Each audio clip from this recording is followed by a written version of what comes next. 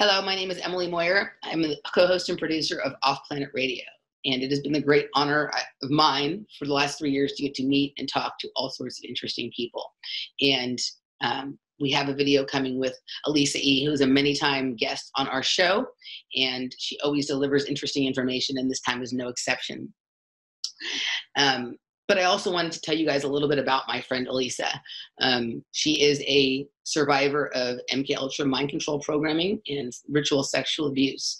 And for the last 10 years, she has been sharing in a raw and emotional fashion the things that she experienced, and the things that she has shared has helped other people to be able to come to terms with, recognize, and move past the things that have happened to them. And there is a cost for having revealed some of the information that she reveals. And some of that cost has come to her health, her personal well-being, and her ability to earn and sustain a living. And today she is asking for help, and it is my honor to be able to try and offer some of that help. She is in need of a medical device and procedure to help her to sleep and to breathe. Both are things that are necessary for any quality of life. And so we're asking for anybody who has found her information interesting, touching, helpful, anything, to donate a small amount or to purchase one of her books in order to assist her in achieving her goal of raising the funds to be able to have this procedure.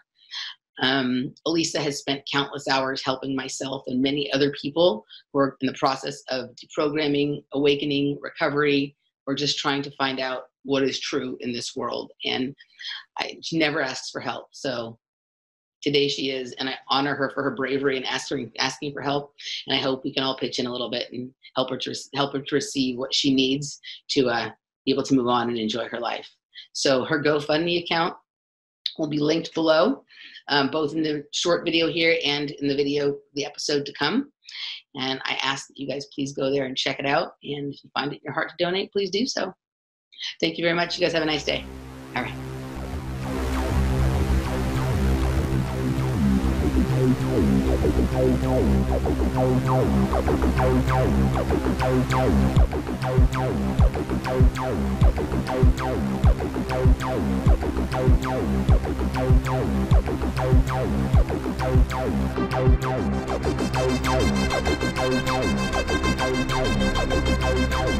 This is Off Planet Radio.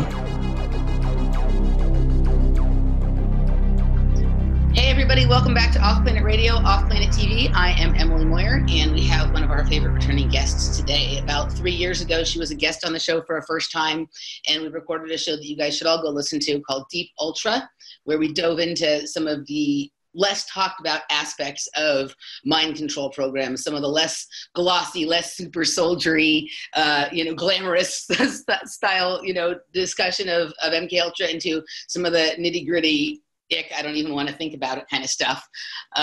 But today we're going to do an update on some of that. And actually, it's funny, before the guest told me that was what she wanted to do, I just was thinking, we're going to make this Deep Ultra Part 2. I don't know why, just kind of intuitively, I knew we were kind of going there. So we're going to dig into and update some of the topics that were first discussed 3 years ago on the Deep Ultra show. And then in the Patrons Hour, we're going to talk about some more personal programs and just some of the latest cutting edge thoughts that we are having about some of this kind of stuff, some things that maybe we, aren't quite ready to prove yet, but some open discussion about that. So please join us in the Patrons Hour for that as well. So welcome back to Off Planet Radio, Elisa E. Thank you for joining me again. Hey, Emily, good to be back. Yeah. And you and I keep in touch and keep each other updated through outside of the shows. So this ought to be pretty interesting, the two of us. Yeah, we have probably some of the strangest conversations anybody would ever imagine. I know. We probably give them some ideas because they listen to the conversation. And I say this when I talk to Sophia too. I'm like, you better be careful. You're giving them ideas, right? Yep. They haven't thought of that one yet. They'll definitely use it now. But anyway, so yeah, it's hard to believe that was about 3 years ago. We had on the show the first time. Wow, that's wild.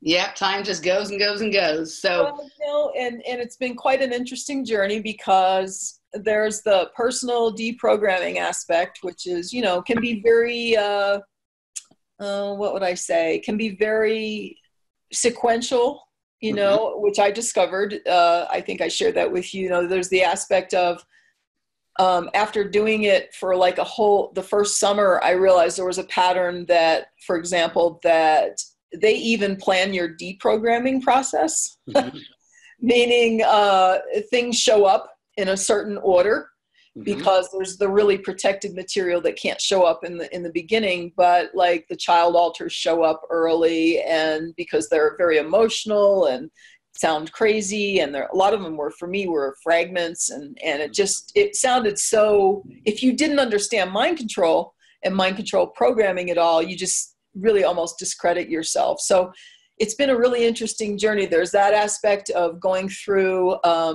and discovering that there's, you're not supposed to survive long enough to get to the really deep stuff they don't want you to know.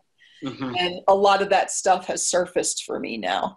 And there's still, it's been 11 years of what I call deep deprogramming. I was waking up before then, but just didn't know where to go. And it wasn't until, as I shared before, meeting the two guys in Salt Lake City who knew about this, that was when the dam broke. It was like having someone say, not only do we know about this, we work with people like you. And it was like literally 24/7. Alters, memories, everything just started flooding forward. So there's been a lot happening in 11 years. I've developed a much more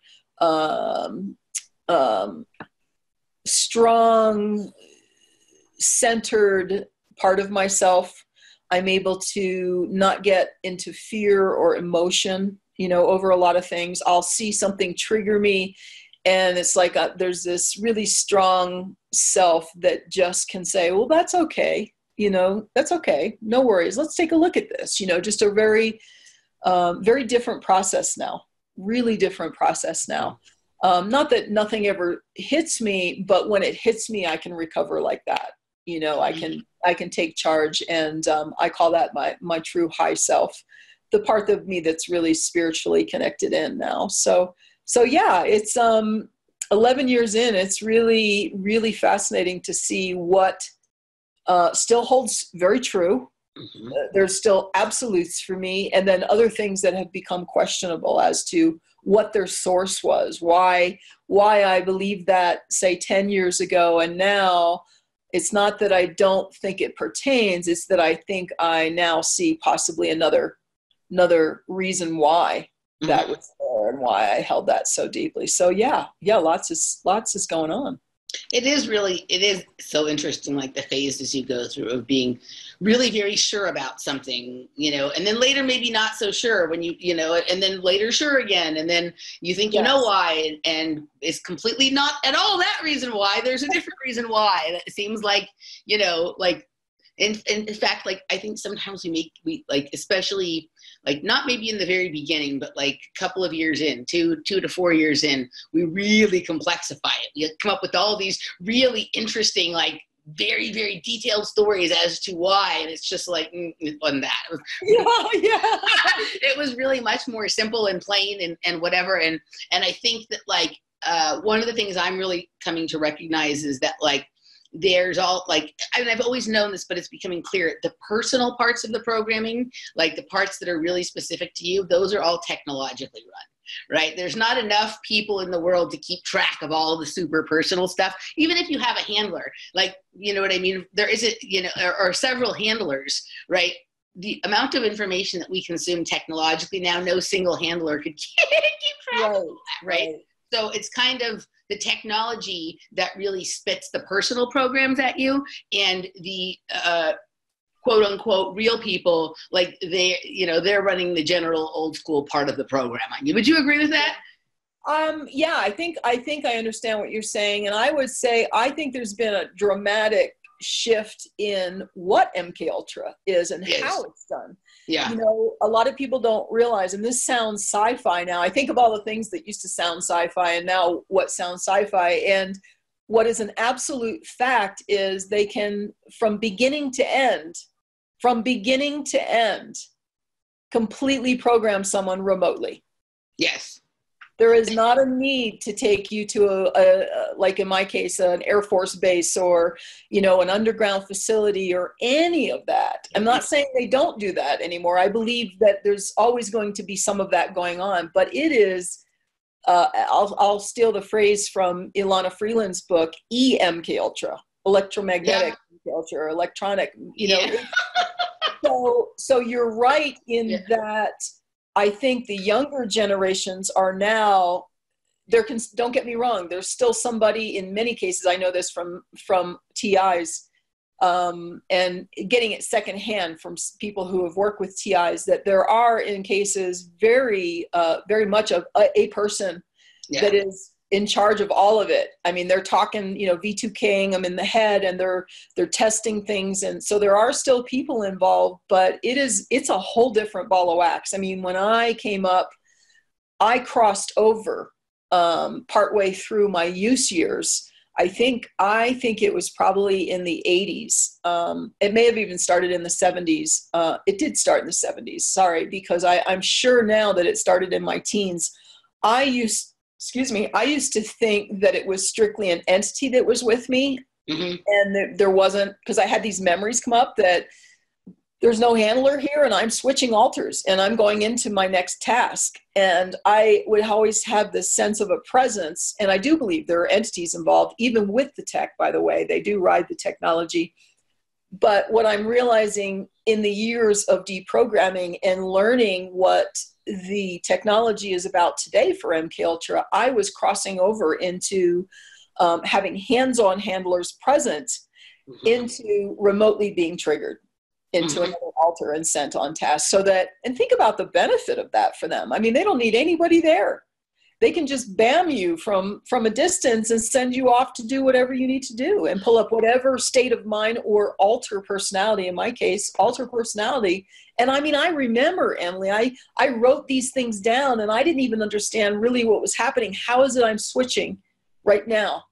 I mean, there would be a behavior also involved in some of these, which I won't go into right now, but I would do something and then I'd switch into another alter. And I was sitting in front of a place that I was supposed to go in and do whatever I was supposed to do. So I think you're right, but the hands-on is still there. It will always be, yeah. Yes, and partly because I think they just, a lot of sadistic, they get off on it. You know, there's nothing like having complete and utter control over another human being for psychopaths.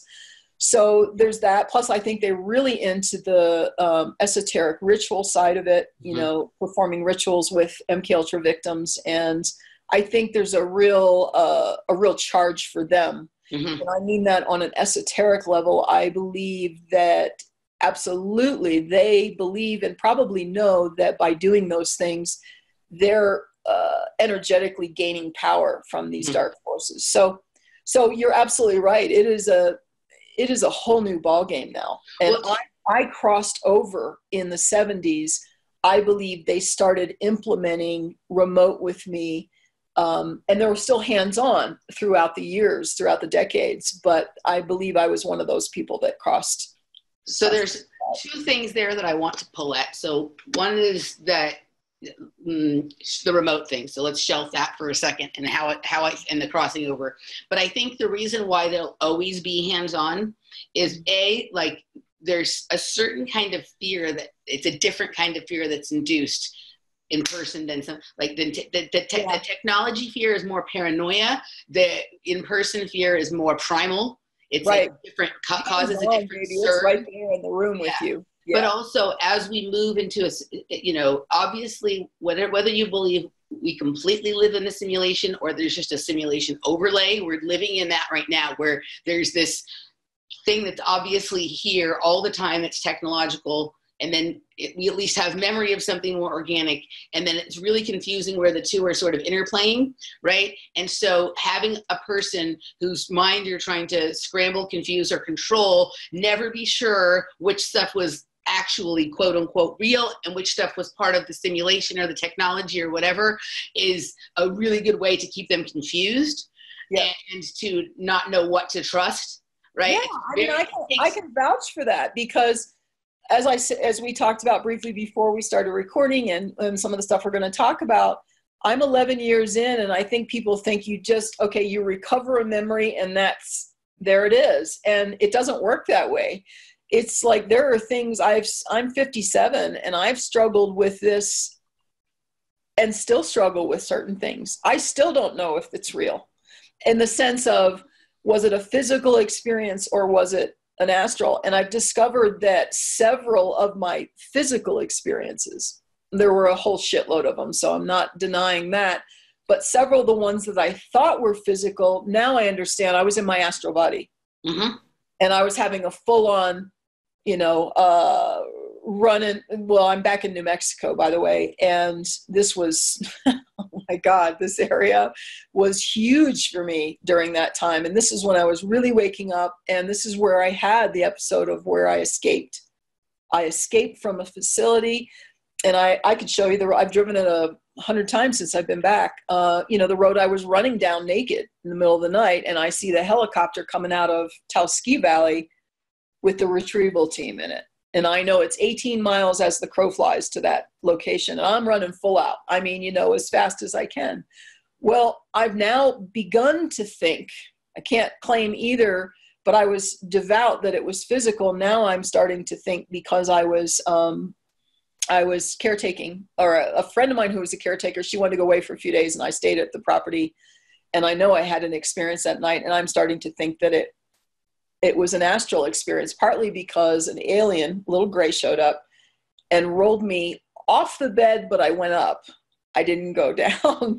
And I could never figure out, it's like, was he, floating me, levitating me? And that was my astral body. He was knocking my astral body, pulling my astral body out, and probably sending me on this experience that was, and it felt full on physical. But when I really think about certain aspects of it, it very well could have been a full-on astral programming experience. Mm-hmm.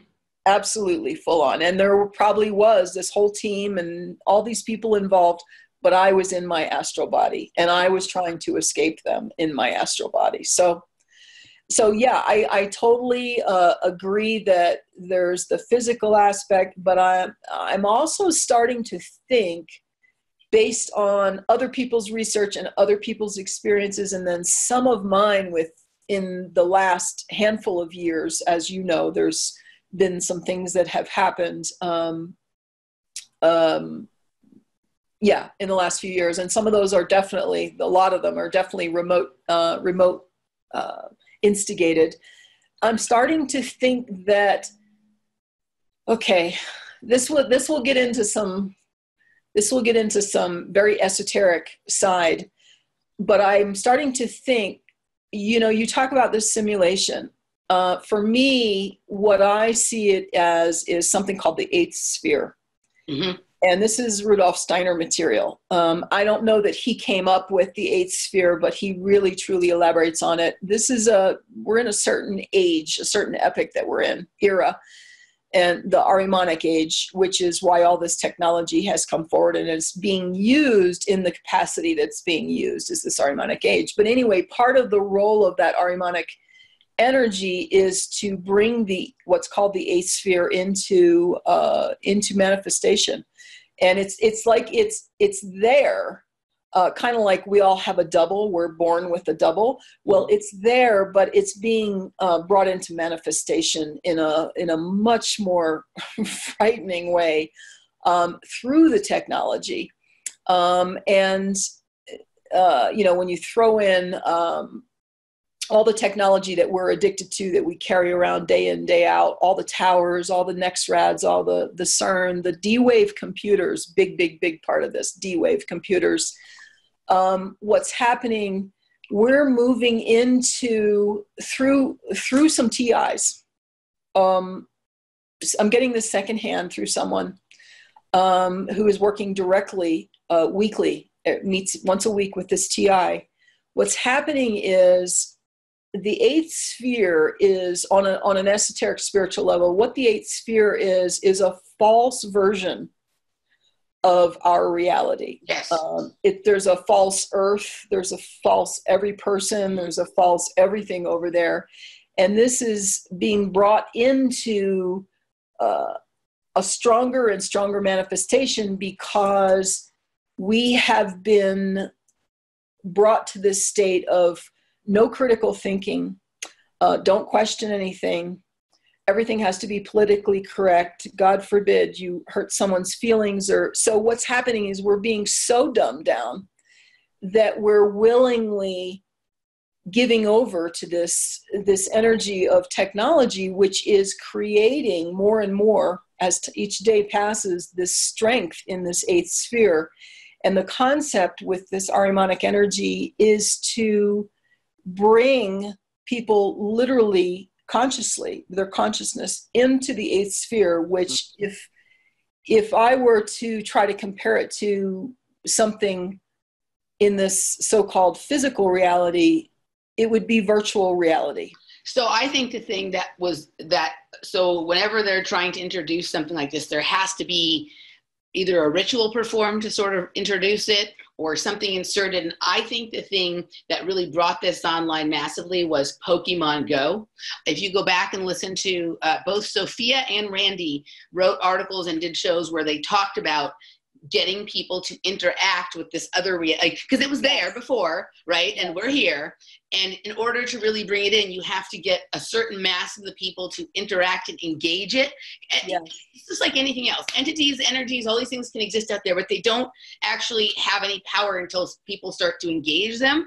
And this Pokemon Go became a ritual and engagement between this, sort of mesh alternate reality and this here that's a little bit more defined, right? Yes. And and what I noticed is that all the people that were into playing Pokemon Go, they're totally gone. Yeah. And the people that never even looked into playing it, they're still pretty much with us. And then this is apparently in the TI realm.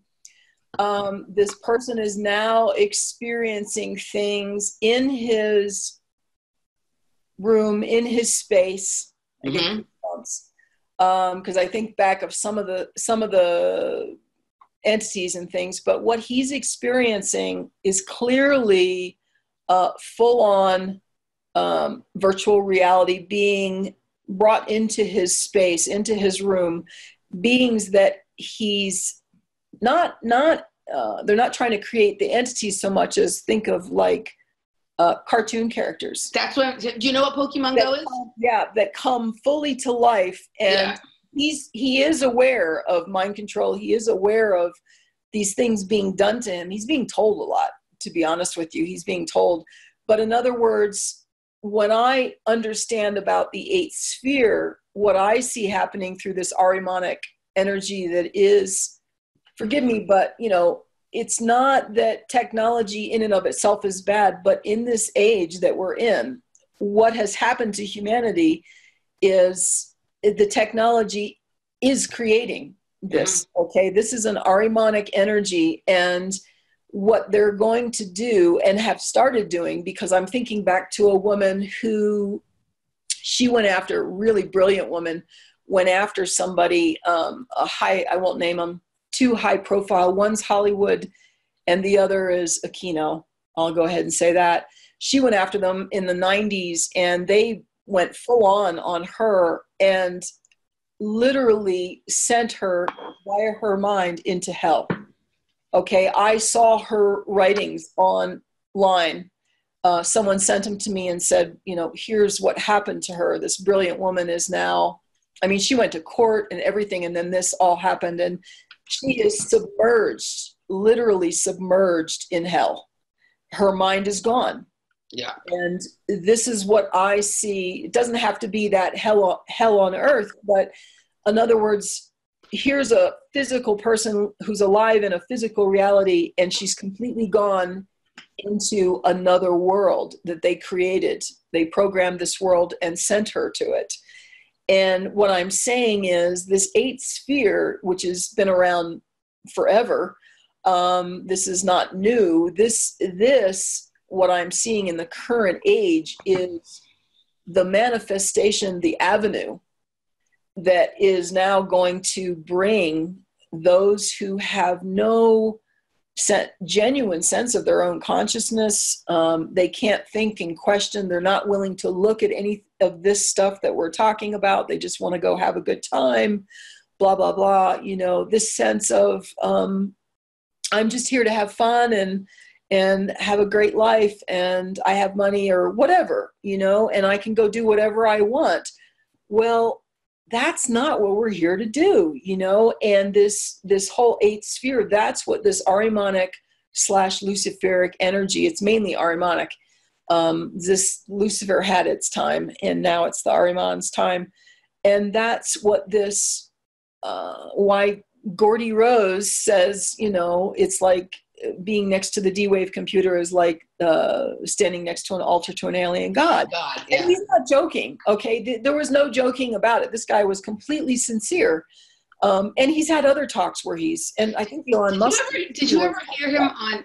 He was on with Kev Baker. I never got to hear that. Somebody sent it to me, and I just never. I didn't. But Kev Baker interviewed him, and I know Kev Baker was one of the first people to really report extensively on the D-Wave and in the alternative being. With Anthony Patch and. Yeah. So I've never gotten to listen to that, but I probably should go back when. In the pocket universe I'll create one day to go listen to all the media I don't have time to listen to. Right. I will go listen. And you know, I mean, you can't. Here's the thing. You know, I've talked quite a bit about my appreciation for someone like Alana Freeland, and the reason I keep trying to push her books isn't because I know her. It doesn't have anything to do with that. What it has to do with is she's showing people in a series. She's got 2 out. She's writing the 3rd. She's showing people the link between all this stuff. What I see happening, like in my community, everybody's on the 5G bandwagon, which is not a bad thing, but they don't want to talk about anything else. They can't link it. Like I can't talk about chemtrails and then we have a chemtrail group that's all they want to talk about. They don't want to talk about anything else. And the problem is that's why this is working. That's why I agree completely. Manifesting is you can't compartmentalize these. These are all, and that's why I would refer people to Alana's books, is because she has taken information from all these different areas and pulled it together. And that's so in the 3rd book too. Which that's how they are controlling the information. Is they realize at a certain point that they're not going to be able to stop people from getting the hands on the information, right? But they get people specialized into one area, and they pick 1 or 2 gurus to be the champion of that thing, and they, you know, and there's there's very few people. There's no connection. Panoramic view. You really need the panoramic view. Like 5G is not a good thing, but I actually think that like this is more. There's been more attention paid or allowed to be paid to the 5G in the mainstream than any of these other topics, because they know this is a really good rabbit hole to spin people down, to get them to focus only on that and to ignore some of the other things that are going on. Right. And to be quite honest, 5G has been here for a long time. It's not coming. Well, it's what it is. And again, about that, it is devastating. It's going to be devastating. And the reason is because it's doing on a genetic level something that the others haven't done. That's what's so fascinating about the 5G. But it's not, you're right, it's not just the 5G. It's how the 5G plays in, is working with these other things that are already in place, and how that combination, that synergy is going to change things in a big way. Yeah. No, I mean, that's how everything is everything has, you know, it used to be 3, but now it's much more than that. At least 3 components. Everything was tertiary, right? Right. Humans like to look for one reason, one answer, one cause of something, and they're not looking at the interplay, and that if individually none of these things do anything really that serious. But when it all comes together, then that's when things it's devastating. It can be devastating. And then also, like, they're already on to 6G, 8G, whatever. So they're letting everybody talk about the 5G now because it's done. It's been up and functioning for a really long time. We're living in the after effects of it. Just kind of like people worry about the New World Order coming, right?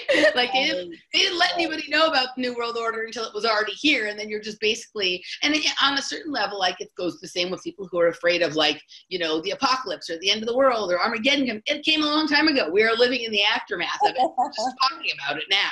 Yes. You know, like we don't, you know, so I think that's kind of, you know, that's another way that they sort of do that. And, you know, but the other thing I wanted to go back to when you were talking about the crossover and the way that real life and remote kind of blend together is, I think that transition you talked about being in the 70s, and that would make sense for this. For me, it was. I don't know if that's when it. I think everybody still who's been part of projects and programs experiences some level of it, but that was when it went strictly, like we can listen to some who are a little bit older talk about just absolute constant ongoing torture. Someone like a John Storm maybe, right? Like if you listen to some of the stuff that he talks about, you know, or whatever, and I'm sure there's older than him that we're not aware of that are talking about it, right? The person whose methods, technologies, patents, and involvements I say are responsible for that would be John Lilly. Yeah. Because John Lilly, you have to look at all the things that guy was involved in. And I don't know what his intent was. I don't know if he's an evil bastard or if it was just, this is actually a brilliant guy and take his technology and put things together. But he had the TV show Flipper. So we're dealing with a certain level of awareness of humans' attachment and connection to the underwater, and that possibly being maybe an original home or something for us, right? He's the person who created the anechoic chambers, or what we now know as the float tanks, which can have extremely healing properties, but can also be used to create, you know, contained boxes where people can be tortured and even that with frequencies. And then you also have the Lilly waves, right? I was gonna say, the Lilly waves, right? Yeah. And, you know, one of the things that the Lilly waves, one of the things that I've talked about, obviously, is my idea about sugar as programmable matter. And all of us MKs had sugar addictions, right? Well, apparently I haven't had a chance to go watch the big thing yet, but Danny Katz sent me a clip of John and Bonnie Mitchell. You remember them? Yeah.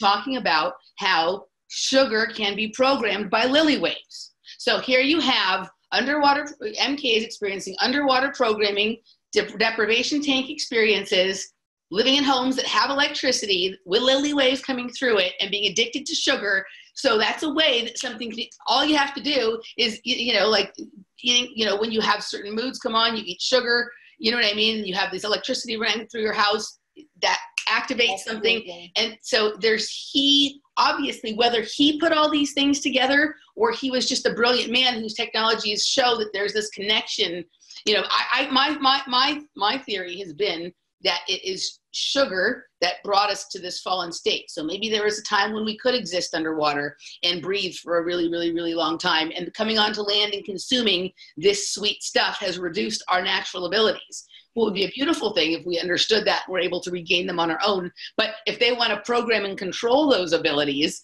this guy, you know, becomes his revelations. And I need to go back and read some of those books. I was looking at a list of his books one day, and they sound kind of fascinating. I'm going to go back and read some of it. But no, I really think what happened there, and who wasn't the only one, like Ed Teller and him, and as a matter of fact, I think they were buddies. And there was a third one, I forget who it was now. But I mean, I think during that time, it may have been, what's his name? The drugs, the LSD guy. Oh, Timothy Leary? I think so. Albert Hoffman or Timothy Leary? And I think what happened was, you know, these guys were brilliant and they had big egos. Mm-hmm. And, you know, they started doing what they were doing and they were offered money to keep doing what they were doing. And, you know, I think they were run, which is, you know, on the esoteric side, this is the issue, is if you're run by your ego, look out, because, you know, the dark forces are coming for you, especially if you're brilliant. And I've personally known some people like that were absolute brilliant, and the ego was way out of control, and that was the in. You could see that was the in with the dark forces. So I don't claim to know any of these guys. You know, I have very direct programming history with Lilly's work back when I was 11, 12. But it was his work. It wasn't him. Mm-hmm. I don't have any memory of ever meeting him or anything. So I think you're onto something in the respect. I'm starting to believe anyway that these guys just got caught up in the ego, and they were, you know, handed money. And I do not believe that they didn't know that these things could be used for dark, you know. It just maybe wasn't their intent, but they allowed it to happen.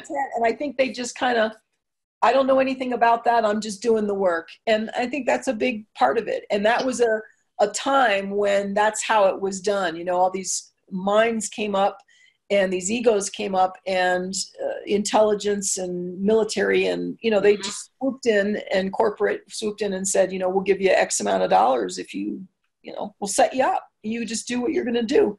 And they're doing their dream job. They're doing, you know, they're brilliant. Yeah. This is where they've always wanted to go. And I think that's what happened. But I think at some point, especially I remember seeing this photo of, I'm pretty sure it was John Lilly, Ed Teller, and Timothy Leary, the three of them sitting there, you know, having a beer or whatever.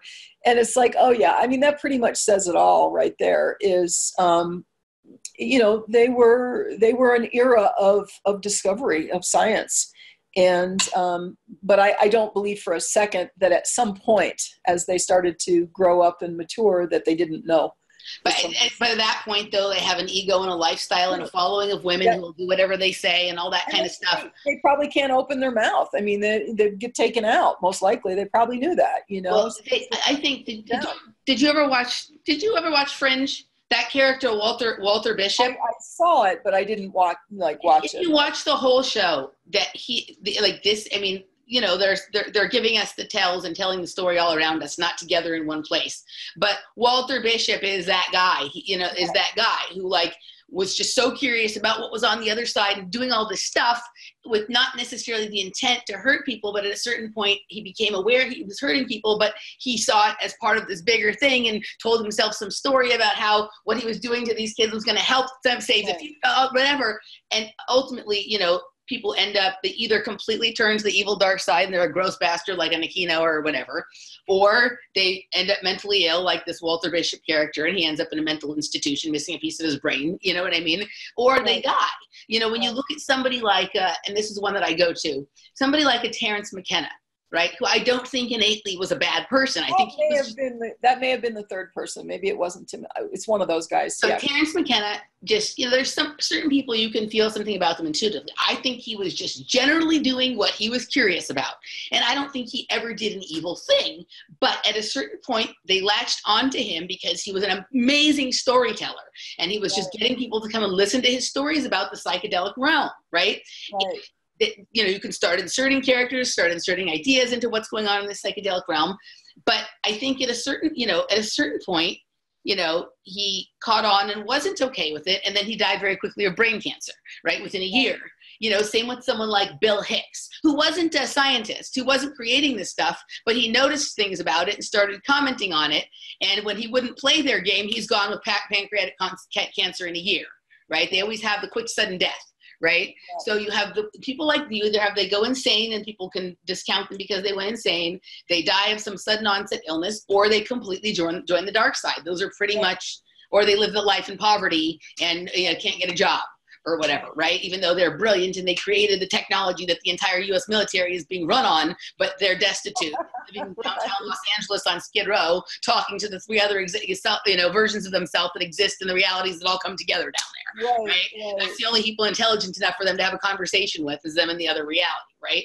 So I think that, so that was my kind of little, add on to that. But yeah, the Lilly stuff, when I looked his name up and there was all these titles of books, I'm like, I have to go read those. Those all sound fascinating. I was obsessed with that Flipper show when I was little. Yeah. I loved that. Like, there wasn't too many TV shows that I was obsessed with because I was a very busy kid. You know what I mean? But I just loved that Flipper show. Yeah. And to find out that a person who creates all these technologies involved in mind control also created the Flipper show, that show had to be used for programming us. Yes. There's no way one person can be connected to such a weird variety of things. Lily Wayne, anechoic chambers, and the Dolphin show. Yep, and then the story, the movie, The Day of the Dolphin, about Lily's work. I don't think I've ever seen that. That's what I was actually programmed with. And the dolphins are named Alpha and Beta. Oh wow! You gotta see it. I mean, it's a George C. Scott stars as, I guess what you'd say is John Lilly, and but I have a memory. I think I wrote about this in the book of on my 12th birthday. I believe I was 12. I have this flash memory of sitting in a theater with a bunch of girls, watching this movie, and my mother's there, and I only know one of the girls. It was supposed to be my birthday party, but I only know one of the girls. I don't even know who the other girls were. So I don't think I was in an actual, regular theater. I think I was somewhere else. And my mom was probably one of the chaperones. She was mind controlled too. So the movie theaters are a huge part. But it was that Day of the Dolphin. That was the movie. The movie theaters are birthday party. Yeah, the movie theaters and going to the movies. I think going to the movies is code for going to, as a code. But yeah, like I think about, like, well, for me till this day, like I have a really hard time staying awake in movie theaters, which I think is a huge tell for me. Interesting. I have a hard time staying awake watching movies in general. Sometimes I can usually sometimes make it through just an hour show, but it's almost like I go into like a hypnotic state or something that is just really difficult to fight. I try to fight it. It's difficult. Yep. But the movie theater, like I remember like having really strange things happen, like losing things at certain movies. But these were all movies that I would say play into my programming, which would be movies like Never Ending Story, Flashdance. I can't remember if it was the Rocky movie or like The First Blood or, these kinds of movies that are very programmy. I would have things happen like wake up really quick, thought I'd seen the whole movie, but suddenly I feel like I just woke up, and then when I get home, realize like I left something at the movie theater. You know what I mean? Like, and then I was upset about having lost, like I remember one time I lost this purse that had like a unicorn on it or something, right? And I was really upset about having lost the purse, which would then distract me from anything else that may have happened over the course of the movie, right? And then the thing that happened, and I haven't ever really talked about this on the show before, that really made me go, okay, this is enough. Something is going on. I have to pull myself down to a very basic level of existing so that I could understand what's happening here. Was I was in Boston, and my mom was in the hospital. She'd had a stroke, and I went out to the car to take a nap. And I was in one of those sleeps like I would go to in the movies where I just couldn't get myself out of it. Like I was trying to wake up, and I just couldn't, And I finally wake up when the phone is ringing over and over. And first I missed it, and then I called my sister back. And she was like, are you coming back? Are you ever coming back? And I went back to the room, and she showed me that like at some point I had sent her a text letting her know that I was at the movies. Oh, wow. And I was in the car sleeping, or at least I thought that was, but I felt so tired and so drugged. And I looked at the text, and sure enough, it said, I'm at the movies now. Like something like, I'll call you back. I'm at the movies or something like that. Wow. Which is not something I almost never go to the movies. I don't think because I know that I fall asleep when I go to the movies. Yeah. So the movie theater, going to the movies, being taken to the movies. Well, I've got a story too. Movie. This is my big one. Was when I lived in this area before, and right over in the village, I'm a stone's throw from the little village that I'm in. I worked in a gallery, and I was living in the gallery too. I was actually sleeping in the gallery on the floor. And it was a Sunday. I remember this. And this was during my first year of deprogramming. This was actually during just probably the first handful of months. And I had a thought. We closed at 5 on Sundays. And I had a thought, go to a movie. Yeah, I'm going to go to a movie today. And so I don't know if I went online or called the theater. I probably called. I called the theater and listened to the runoff, the recording. And there was a movie name I knew nothing about, didn't know who was in it. Okay. And I go to I pick it. It was the movie Body of Lies. It stars Russell Crowe and Leonardo DiCaprio. And it's a spy film set in the Middle East. I didn't know any of that. Okay, all I said was Body of Lies. I'm just going to go and see what that's about. So I pack up after work, close the shop up, and I drive into town, and I go in the theater, and I'm sitting there watching the movie. And I have to preface now, I have to backtrack 1 week. 1 week. 1 week prior, I was still very much programmed. I was flipping in and out. I was losing time, all this stuff. And I get a package at the gallery, which is not a delivery address, okay? For me, I have a general delivery, PO, at the post office. I have no address, but a package shows up for me from somewhere back, like, I don't know if it was Michigan or something like that. This is 1 week prior to me deciding to go see this movie. This package shows up, and I remember thinking, well, that's interesting. How did they send it to me here? And I open it up, and it's an outfit. It's a top and pants with it was black and white, Okay, those are the only colors in it, which is very Masonic. Mm-hmm. And the top had a very particular design. I mean, distinct. I have never seen it before or since. The black background with white on it, but very, very distinct. And I would eventually take the time to draw this into my journal. It was that distinct. So anyway, I was just baffled a week prior why I got this outfit. I didn't order it. When my boss came in, Allison, I asked her, did you? And she said, no, it's not mine. And I said, well, it was addressed to me, but and in that time, that week's time, I told the guy I was working with up in Salt Lake about it. And he told me he had previous experience with MKUltras who had been sent things that were cursed. I know how that sounds, old-fashioned, but in other words, they put some bad mojo on it. They send it to you, and then you have that mojo. And by the way, in the years since then, I bought something at a secondhand store that I had a very profound experience, and I wound up getting rid of them. So this shit's real. It does work. If you're not paying attention. I got deathly ill from the thing I bought it was a pair of shoes, and I wound up having to get rid of them. So in this week's time, before going to the movie, I talked to this person and we talk about it, and he says, don't just throw it out, either burn it or cut it up, get rid of it.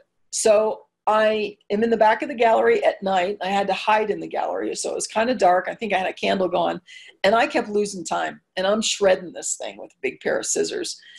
And then I bag it up, and there's a dumpster out back, and I put it out back. So this week later, this Sunday, I decide to go to this movie. Flip me out. So I'm sitting there in the theater all dark, scrunched down to my seat. It's a good movie. We're about, I don't know how far in, halfway through. And there's a scene with Leonardo DiCaprio and this nurse that he is attracted to, this Middle Eastern nurse. And they go to a cafe and they sit down to have tea. And what is she wearing on her head? Her scarf is the exact, down to the pinpoint material. There's a noise going to start up. I apologize. I'm in a room where I thought this noise was taken care of, but it's starting up. Exact same scarf. It's the exact same material as the top. Wow. And as soon as I've never seen this before, never seen it since. This is some strange outfit sent to me out of God knows where, to a place that isn't a mailing address. And I remember the adrenaline shooting through my body, and I heard in my head at that second, we know exactly where you are every minute of every day. Yeah. That to me is like a very perfect example of the interplay between reality and technology. And I'm like looking around in the theater expecting someone to be sitting there glaring at me. No one's there. Mm-hmm.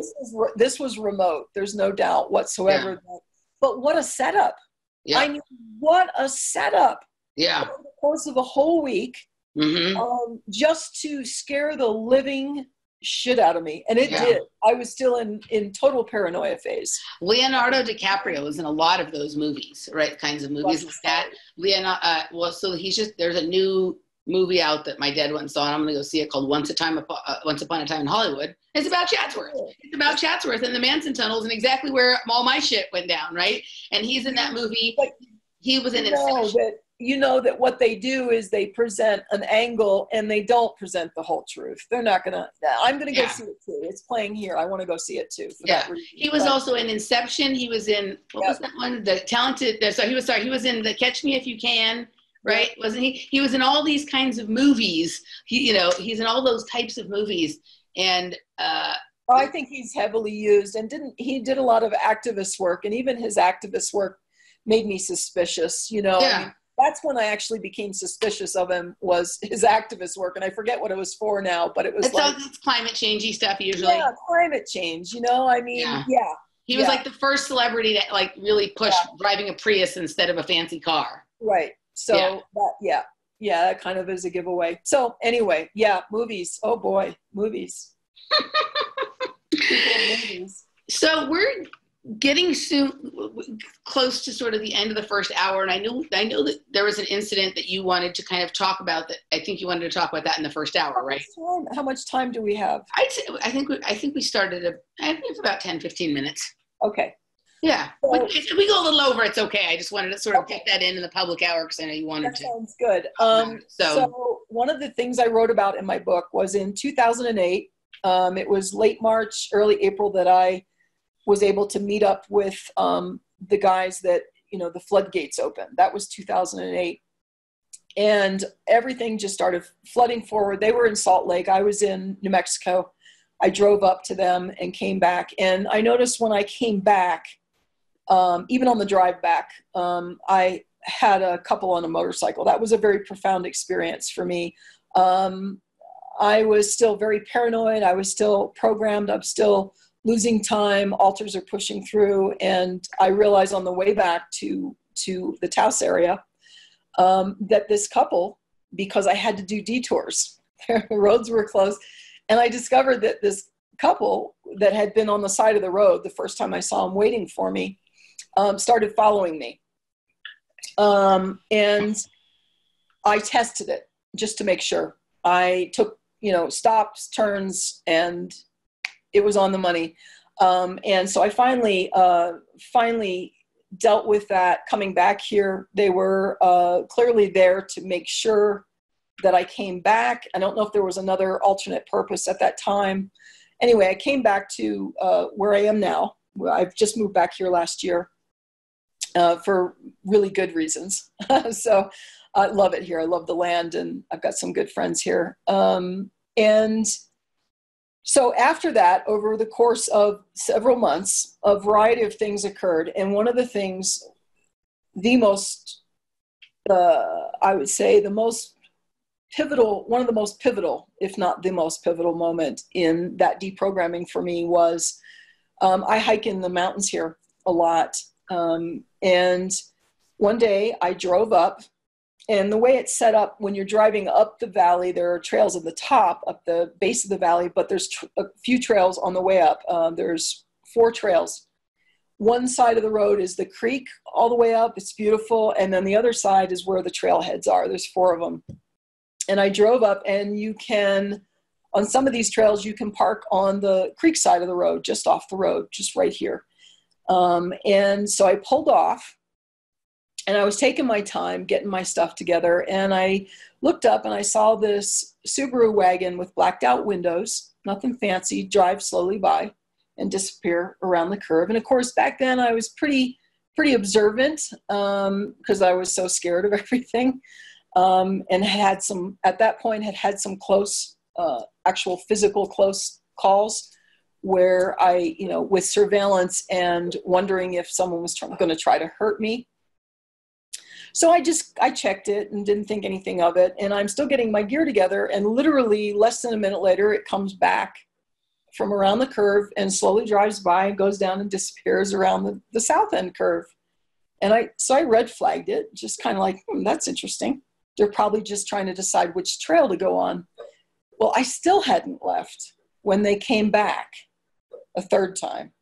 And that time I remember the hair on the back of my neck kind of raised up, and they slowly went by, but they again disappeared around the curve. So I was ready, locked up the car, and you go up, and these are some pretty steep trails, really nice. There's the creek all along the way, and I was in better shape than I am now, and I did a little bit of jogging and walking, and it really helped ground me. So anyway, I get up the trail, and you cross the creek on several of the trails. You cross the creek several times.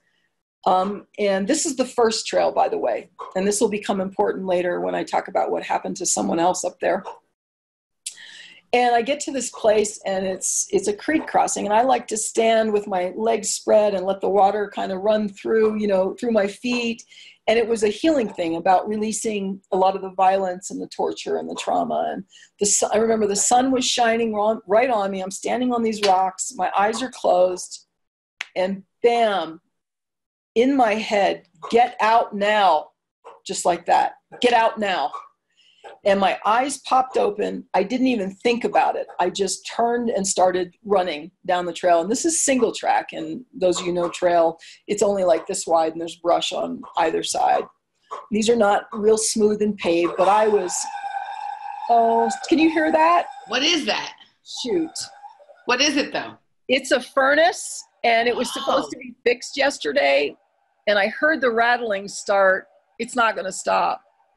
It's actually not that loud. I just wanted to make sure it wasn't sure? whining. Yeah, it got loud for 1 second, but I just wanted to make sure it wasn't an animal.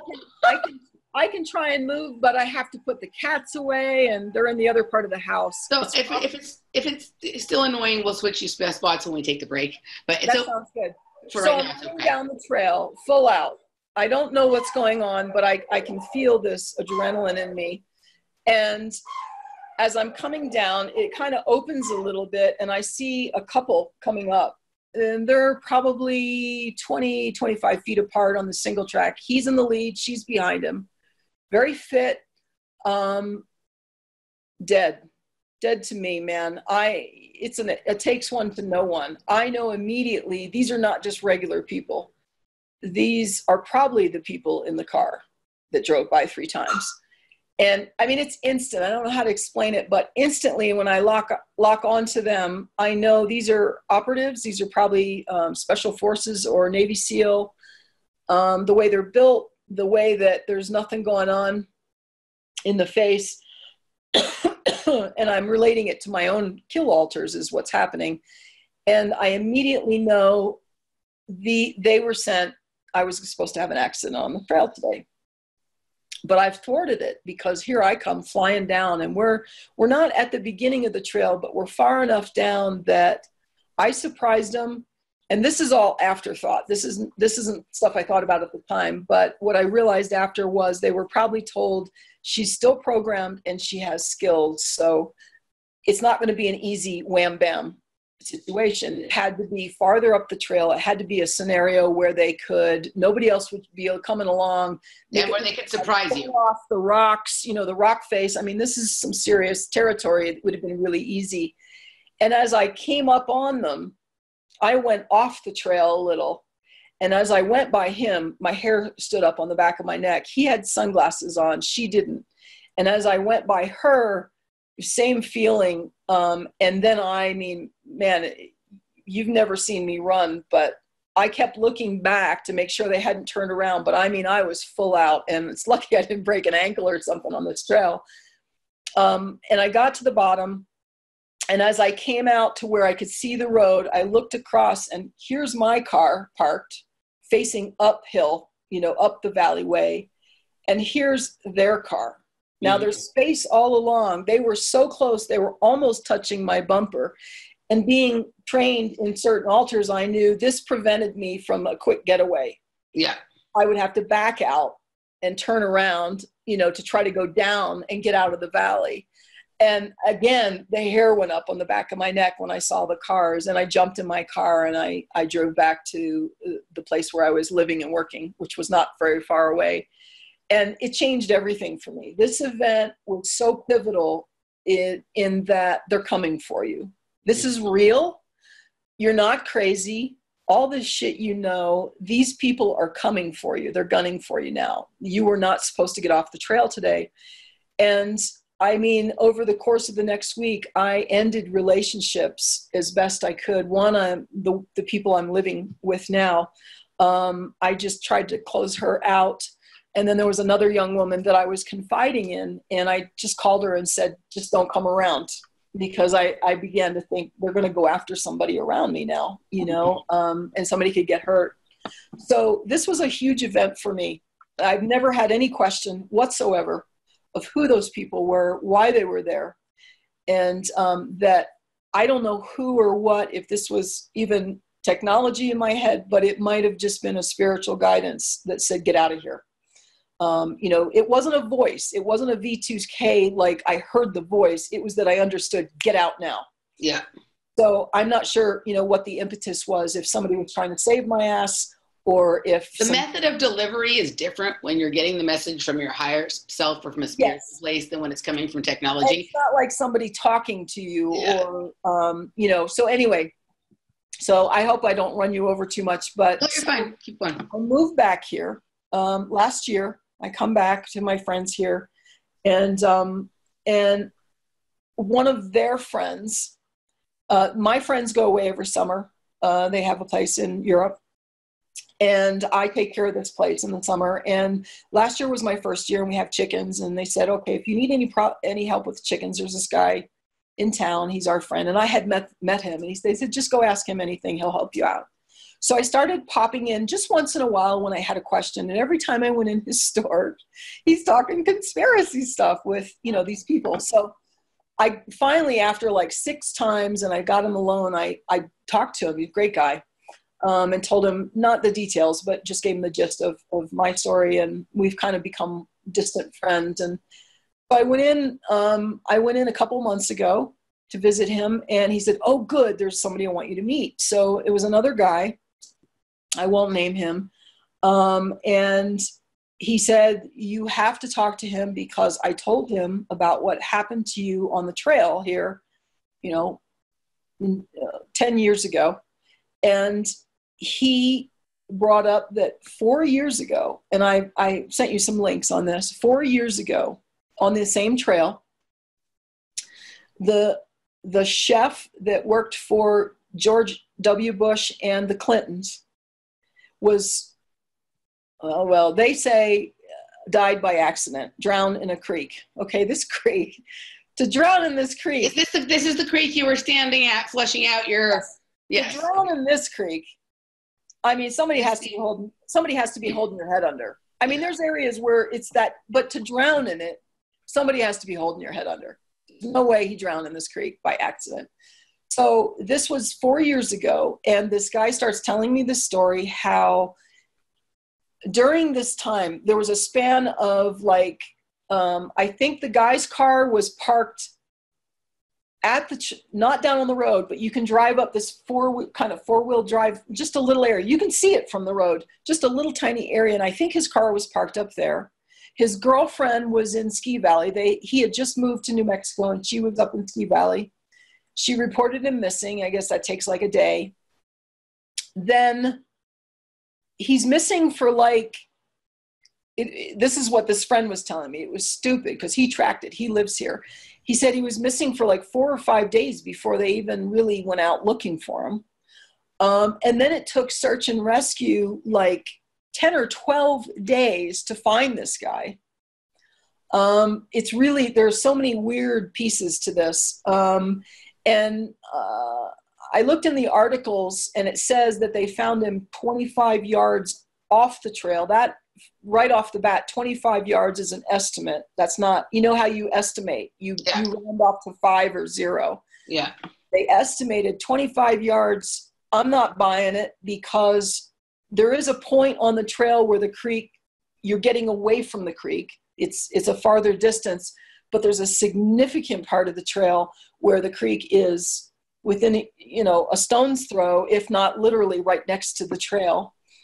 And so this guy tells me that during this time when the car is parked, he saw the car, didn't know anything about it at the time because the guy wasn't reported missing. He's hiking up, this is his favorite trail. He and his girlfriend go up there all the time. He's hiking up one day, and this guy doesn't really, I mean, he didn't really know anything about mind control or any of this stuff at this point. He's just picking up vibes. He's walking up the trail, and he says he looks up, and coming down the trail is a couple. And he says he stops because there's something not right. There's just not right about this couple. The guy's in the lead, and he says, I'm talking, they are fit beyond human bounds. He said, they don't even look human. They're so fit. And he said, there's an energy because he said, he said, to this day, I couldn't explain why I was doing this spontaneously. He said he started backing off the trail and just slowly stepping back off the side so that when they went by, he was a good 10 or 12 feet away from them. I mean, he really needed to be away from these people. And they went by, a guy first and then the woman. And I don't think they're the same couple, by the way. It's the same MO. Mm-hmm. And I'm absolutely convinced due to my own experience and a little bit I know about this chef's death that he was murdered up there. There's no question, because of what he saw for so many years. And the Clintons are known for taking out all kinds of people. At the White House during that time, this is a person that would understand that there wasn't really a difference between the Bushes and Clintons, that it's and they probably would have witnessed the children being brought to the White House, understand that those two, behind every Bush there's a Clinton, and behind every Clinton there's a Bush, kind of, you know what I mean, thing. And who knows what they got a glimpse of one time. Yeah. Yeah. And never had any intentions of talking about it. But what I do know is the Clinton administration, I mean, they've taken out a lot of people around them. I mean, a lot of people have died around them. Every time they're running for office, they have to go around and clean up some mess. Yeah. So this happens, and he feels a real affinity to this guy that died. And there's another reason which I won't bring into it. It's very personal, but turns out they were born like on the same day, and something he was doing on the trail before he knew the guy was lying in the creek and all this stuff. But anyway, he really feels, I can tell it just really impacted him, and he really feels an affinity to it. And he's the one that said it's ridiculous, absolutely ridiculous how long it took them to find him. Mm-hmm. This makes me think. People who hike the trail go over to the creek all the time. I mean, and supposedly this guy's been laying in the creek all this time. And I mean, it was like, what's the name of this creek? What's the name of this hike? The trail is Yerba, Yerba. Yerba. Yeah, it's like yerba mate, right? Yerba. And what is the name of like the creek or the area that it's in? Yeah, Tauski Valley is. This is making me think of some of the Dave Paulides stuff. Do you know who Dave Paulides is? I know the name, but he's the guy who has that missing 411 about people who go missing in national parks and in areas like this. Right. And he taught, sometimes the people will be found a certain number of days later after that area has already been searched many times. Right. And these are trained people, supposedly, right? This is what these people do. They go out looking for people. I knew people in Moab, and man, they're Johnny on the spot. I mean, these people are amazing. They called out the National Guard. They had the police in there. They had the National Guard. This is what happens with all these things. Yes. Yeah, they had helicopters. And the claim in the article, I get a kick out of this, the rough terrain. Well, yeah, this is a magnificent, all of them are in canyons, but I used to run these things. I'm running over rocks and roots. I could run them back then. I could run the trail. This is not so thick and insane that you wouldn't be able to find this guy. So maybe you're onto something as far as the amount of time. Well, also there's he's got documented a ton of many of these cases, but there are some of these where the water would seem, I think I heard him say, this doesn't make sense that somebody would drown in this creek or whatever. So there's been that. And what was this guy? This guy's not some, my impression was this guy's not some athlete. What was he doing 25 yards off the trail? If that's, if he was doing way off the trail, I mean, yeah, you'll go off the trail, but it's a canyon. I mean, if you decide to go off the trail, you're going to be climbing. Yeah. Well, one of the things with Dave, so Dave doesn't, this is actually why we've never had him on the show, even though I highly respect his work. I think it's quite amazing. And I think this is, when I went down the Dave Paulides rabbit hole, like there's some shit that just interests some people, doesn't interest me. Other shit that I'm like, oh, this is fascinating. I went deep down the David Paulides rabbit hole. And the reason we've never had him on the show is because he seems not really want to, and maybe he's doing this to keep his research clean, but he seems to not want to pontificate about what he thinks may be going on with this. He just reports, right? So he's written 4 or 5 books on this. I believe he said that maybe at some point he will comment on it, but at this point he's not. But somebody else, other than Dave, took a map of the spots that Dave has documented these cases on. And mind you, Dave has done a lot of FOIA requests in regard to some of these missing cases, and it bumped up against some very heavy resistance. Heavy. Like, we'll give them to you, but it's going to cost you $1 million and take 7 years. Like that kind of stuff, right? somebody else went and took the map of where he has found all these cases have been and superimposed it over a map of where known underground bases are, and it's almost a perfect match. Well, see, this doesn't surprise me at all. Yeah. And, you know, this takes me back to, not necessarily regarding this chef, but because I really believe that he witnessed something. He witnessed something that he wasn't supposed to witness. And it may have only been one time in all those years that he worked for them and had no intentions of blabbing. But, you know, when you look at the history of the Clintons and a lot of the people that have died that have worked around them, particularly the Clintons administration, you know, it just makes sense that they're just making sure. I'm gonna go watch that movie Body of Lies and see if I can, because I'm good at putting together funny stuff. I'm gonna go see if there's something in there that they don't want you to understand about yourself, and that would be the reason to do this thing with the scarf and the outfit and whatever. Because I can say this with that. A lot of the movies, and that's why I'm drawn to a lot of the types of shows and movies I watch, is because the characters, particularly the ones working for the government or the Knox or, you know, whatever, or the corporations, I always relate. I can see inside of things like, you know, I don't know if you remember the, oh God, what was his name? I remember when it happened, I was living in Moab. It was in Pakistan. Raymond,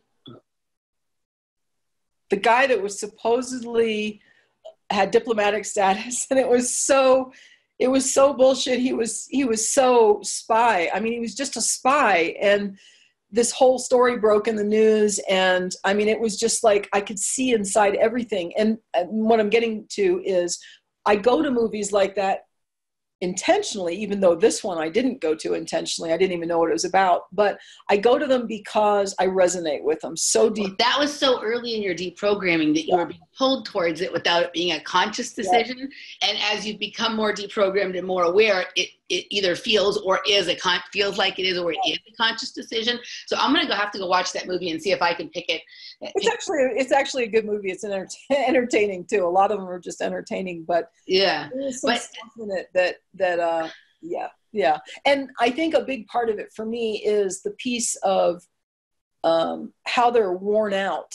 They're really worn out. You're destroying yourself in those jobs, and that's a big piece for me. Was what it does to you, body, mind, and soul. Mm-hmm. And so I'm drawn to those realistic shows that they don't show the glamour, even though, you know, Hollywood glamorizes everything, but dramatizes it. If you're paying attention, it's drudgery. It's you know, it goes against your highest being. It's destructive to you on every level, and that's really interesting. I still, 11 years in, am heavily drawn to tap that part for me. Yeah, of course. I don't know why, but I think most of us are. Yeah, there's some people that just totally avoid it, but for me, it's too fascinating. Like, I can't not. Somebody will say to me, "It's just so negative, don't you?" And it's like, it's so real to me. It's so it draws me in because it is so real to me. It's an experience of mine, but I get it when they say it's just, you know, so dark and negative stuff. I mean, it's all violent, and it's like, yeah, well, okay, I understand. I appreciate that you don't want to go, but you know, for me, there's some resonance there still. I can't not. I can't not. Exactly. All right, guys. So this is rounding out the first hour here. Please join us over at patreon.com/offplanetmedia for the rest of the show. We're going to get into some more personal aspect of programming on the other side. We will see you there. Elisa, before we go, tell people where they can find you. Oh, right. Well, I just happen to have these. Yeah. Book 1 and book 2. Yeah. And I have a blog site, Our Life. Let's see. Hang on. You haven't been there in a while, huh? Our Life Beyond MKUltra.wordpress.com. And if you're interested, there's a link to the books there, but there's a lot of free information there. Lots. I mean, I really packed it up over the years. And then the books are also just on Amazon if you want to go straight to Amazon. So thanks, Emily. Yep. Absolutely. All right, guys, we'll see you on the other side. Taking a break. This is Off Planet Radio.